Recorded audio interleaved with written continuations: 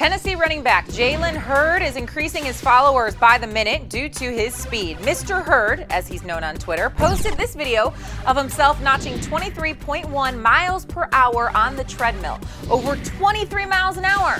This comes after last week's Instagram post showed him running at 19.5 miles per hour on an incline. Show some respect. Dude is worth a follow. His workouts make me feel like my 30-minute weightlifting sessions are for toddlers. So 23.1 miles per hour so far is his peak. And just how fast is that?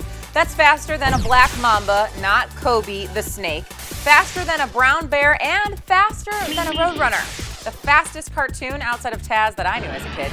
Let the off-season races with the treadmill continue, Mr. Hurd. We'll be watching.